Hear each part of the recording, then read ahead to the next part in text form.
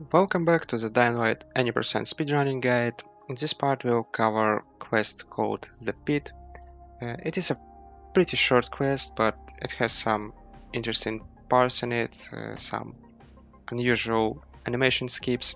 So let's hop into the game and we'll see what it has for us.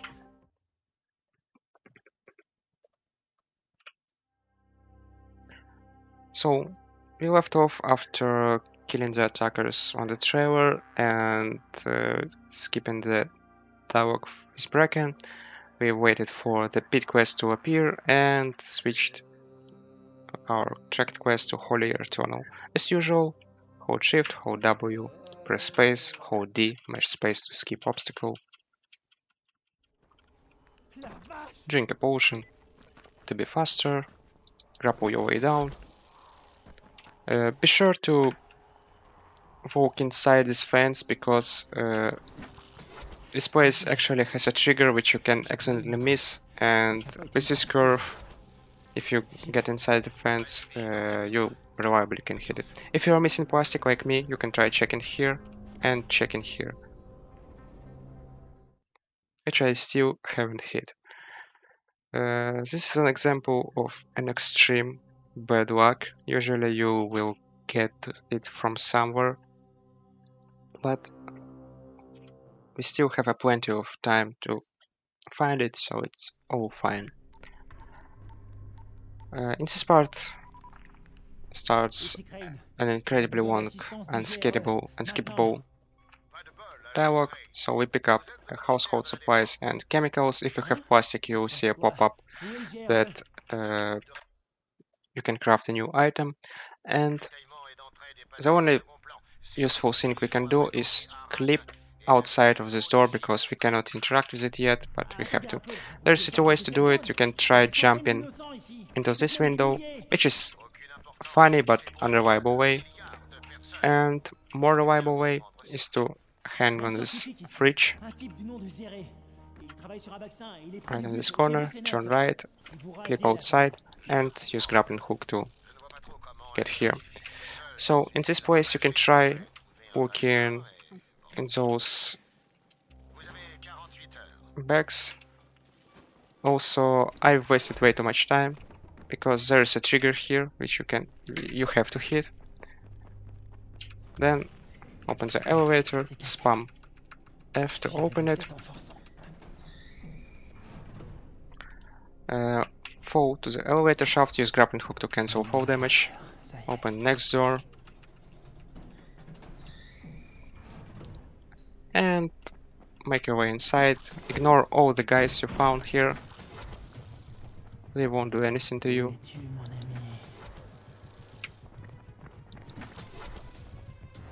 Turn left here. Select something automatic. And wait here until you can see two guys spawn on the minimap. Right now. Kill them. Grapple further inside. Kill this guy, grapple further. Kill those two guys. Kill this one. Kill those one, this one, and this one. If everything is fine, the door should be opened. Also, one trick to quickly reload your weapon, especially SMG.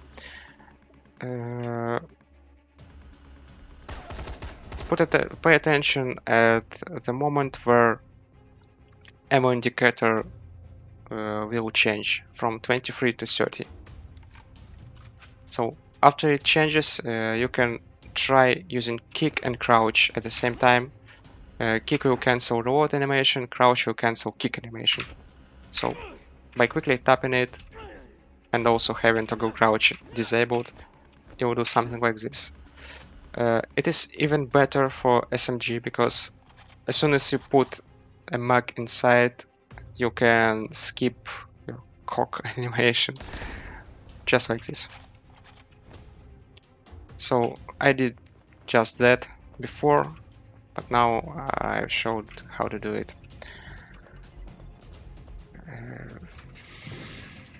Basically how to do it, yeah. Interact with the door, skip skippable cutscene, and it will change to the next zone. In this zone, you instantly get into the unskippable cutscene. So you can just sit back and relax, enjoy this cutscene because it's pretty long. Oh merde. So if you have some unspent skill points like me for agility, uh, you might have it might have been a good idea to learn them before, but why not do it right now when we can lose our focus because nothing happens on the screen. So learn Vault skill and learn rerunning adept. So I usually don't try to learn Vault on level 4 because it will be an extra menu opening. So I will try to learn it as soon as I hit level 5. And only after this I will learn both skills. Also, about power skill level, you don't want any of those skills. Every skill in this tree is trash for any percent speedrun. This one will give you increased chance to stun, and stun means slow motion. Obviously, you don't want slow motion in a speedrun. Extra HP, you don't care about extra HP because you already have 200, and having a set amount of HP is crucial for the final skip. Melee throw, first of all, it requires stun.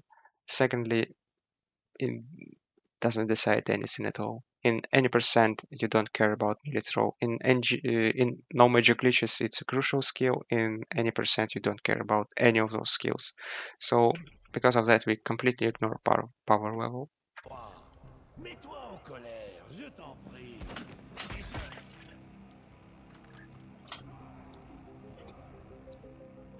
So after cutscene ends, we turn left and wait in front of container, which will open its doors shortly. Also, at this point, games strips away all our weapons, so that's why we had to level up unarmed damage skill, because we'll punch everything right now. Luckily for us, punching will one-shot everything, so it's completely fine.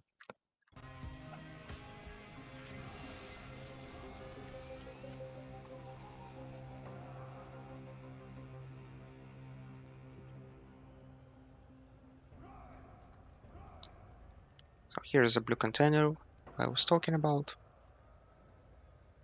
Turn left, camp outside, and start punching everything.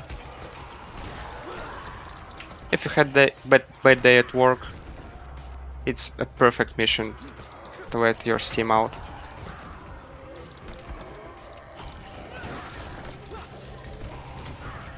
Pay attention to everybody who might possibly be alive. Sometimes some ninja zombies may lie down quietly, so if you have a good headset, use it.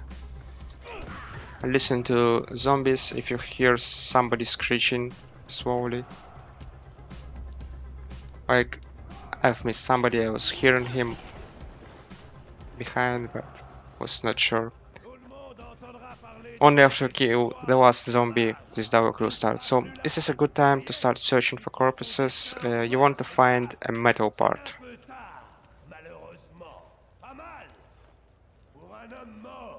I found a metal part, I am happy with it. If you haven't found it, it's fine. You still have a time later on to search this container. Obviously, as soon as I found a metal part, listen closely to the Rise. As soon as he stops speaking, just leave wooden bodies and run towards this weapon. Press F to pick a knife. It will also start another skippable cutscene. In this container there's a demolisher sitting inside, waiting for us to kill him. He is basically one shot from every type of weapon because this particular demolisher is extremely weak. We don't want to use our knife here. We will switch immediately to the fists because fists will deal more damage. And there is a two-way how to deal with this demolisher. So first way is we will try to do a dodge to the right to avoid taking damage and falling down.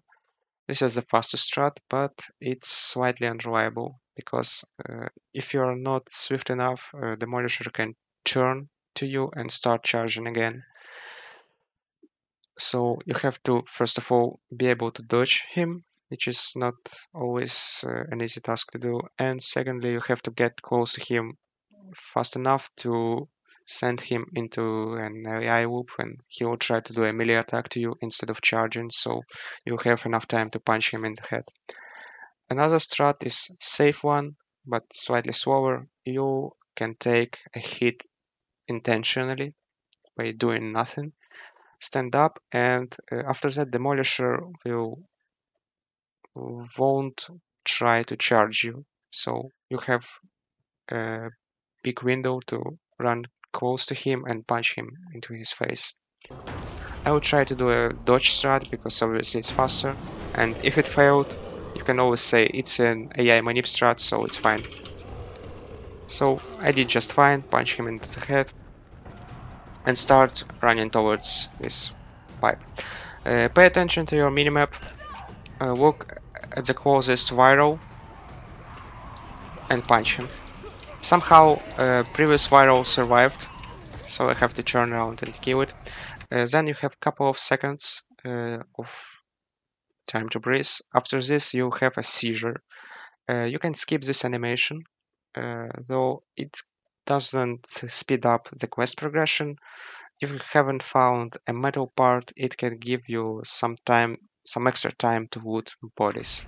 So I failed the animation skip because I was talking about it. But anyway, I had a metal part before, so I'm doing just fine. Anyway, have enough time to search for bodies. You can even see at preview that this has metal parts. Pick it up. Stand near this spot, somewhere here. Rise will toss a medkit towards you. After you press F, we will start a skippable cutscene, so obviously we will press spacebar to skip it, and we will start immediately running forward. Also, we want to slightly turn to the right, just a little teeny bit.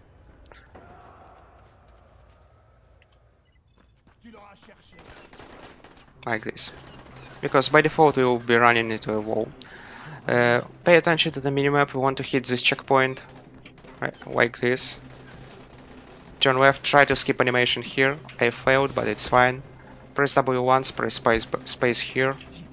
And pray to the RNG gods to not hit the... so Rise guys won't explode the barrel near you. Because if it happens, well, sucks for you. This barrel so far is the safest one. It can't possibly kill you. So we just run inside. Those are cosmetics explosions, they deal no damage. I am ran out of stamina, use kick.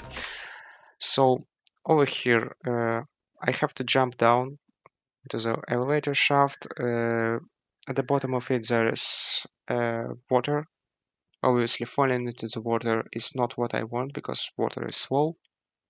However, there are two blocked windows on which I can hang. I want to hang on the last one because obviously it's closer to the ground, and I want to hang it and release immediately so I can continue falling down. I'm doing this to cancel some vertical speed, so I will be able to jump inside the door without hitting the water. So I jump down, first window, second window, I hang on it. Took some damage, but it's fine, I'll get healed anyway automatically by the next cutscene.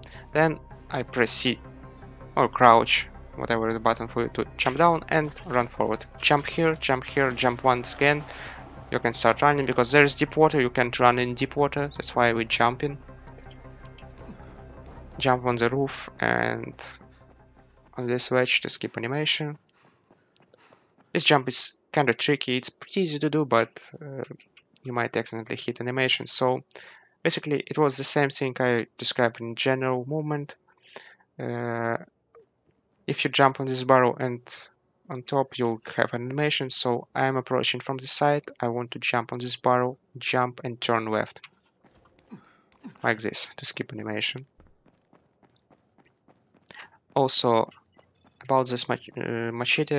If you haven't damaged it, you have a good opportunity to do it now, because for some reason you cannot interact with this door right away, so you have time to do a one hit to the wall to damage your weapon. Interact with door and J'ai trouvé un moyen de sortir de la prepare ville. for Il faut que je bunch retourne of voir Bogey interesting maintenant. timing-based A skips. priori, il est So mort. in this Si part, Ellie avait raté hold ça, Shift c'est and qu'il W avait to move réussi à délaisser slightly Ned et Jill forward. avant que Raïs le kidnappe. Also, interesting thing about this part is you won't be able to run in this part. So this is where dodging skill comes to play. You can use back dodge or side dodge to move slightly faster than just walking. I prefer to use side dodge because I can see my visual cues. Some runners prefer doing back dodge. I don't know why. It makes no sense to walk backwards because you can see where you are going. So that's why I'm using side dodges. But you do you. Whatever rings your bell, it's fine. So this seizure cannot be skipped in any percent category, unfortunately. So we use two side dodges, climb the bus, start side dodging again. Why it was important to have a metal part and damaged weapon? We will use weapon repair to skip seizure animation. So you see this small rock, start repairing weapon and move forward. After hitting the seizure, press left click to cancel repair animation. Then look at the minimap. You want to hit this small gap between walls. Then you might switch sides of dodging like this. As soon as you reach this line, which basically an extension to the fence, start repairing weapon again. Cancel animation to be able to dodge again. You get a new quarantine zone which will be used luckily for us. Then get on this hill. This was a bad climb, but whatever. This seizure you can take, you don't care about skipping it because it doesn't matter at all. It doesn't improve any speed of quest progression in any way. So after you hit this seizure, it will be better for you to drop your weapon because it will be just an unnecessary trash in your hands. So toss it away and start holding spacebar because after you pass out, it will start a skippable cutscene.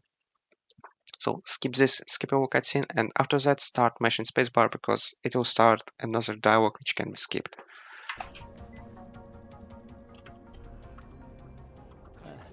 So now you have ability to take back your stuff.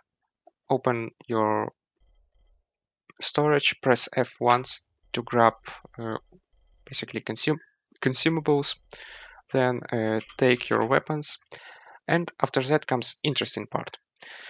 If you have a specific preference for order of your equipment, you have to take items from storage in specific order, because so how it works. UV flashlight always take the first slot in your equipment. There is nothing you can do about it. As soon as you press F to take all consumables, it will also take a UV flashlight.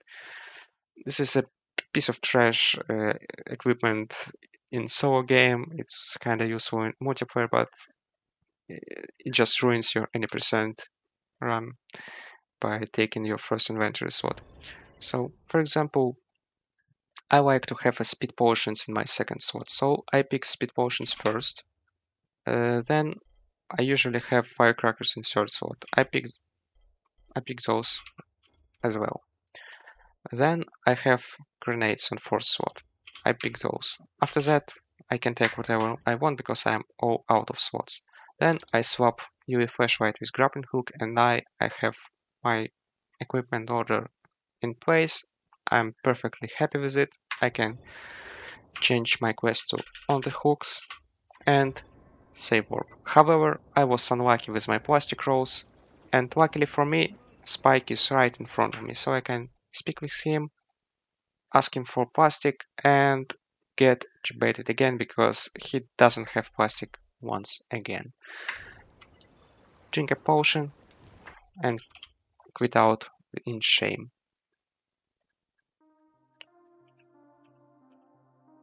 This is basically it for the pit quest. Next quest will be the Saviors, which is heavy on out-of-bounds stuff and pretty tricky checkpoint stuff, so be sure to watch carefully this stuff and practice it as well. Luckily for you, it can be restarted from quest, the Saviors, so it can be practiced fairly easily, but it will be in the next video. And for this one, thanks for watching and see you in the next part.